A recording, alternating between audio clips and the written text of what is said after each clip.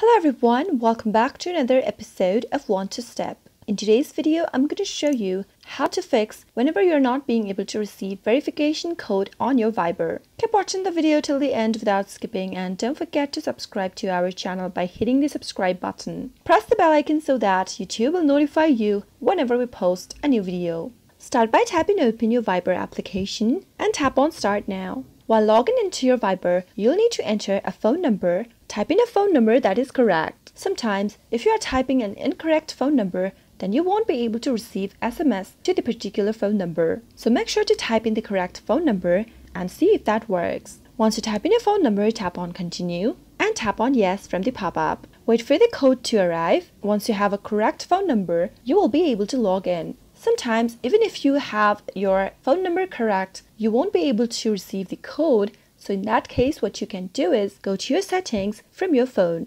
Once you tap on the settings, go to Apps. From the list of the apps displayed, search for Viber. Once you search for Viber, make sure that all of the application permissions are allowed. Go to the Permissions option and make sure to allow access to the telephone option. If the telephone option has been denied, you won't be able to receive SMS for verification code. Tap on Allow and go back. Make sure no permissions are left denied, and once you do that, go back to your Viber and see if that solves your issue. Those were some of the fixes you can try out whenever you are not being able to receive Viber verification code while logging into your account. I hope you found the video to be helpful. If you did, go ahead and give it a thumbs up. Feel free to comment down in the comment box if you have a question or a feedback for us. I'll be back soon with more tutorial episodes. Goodbye till then.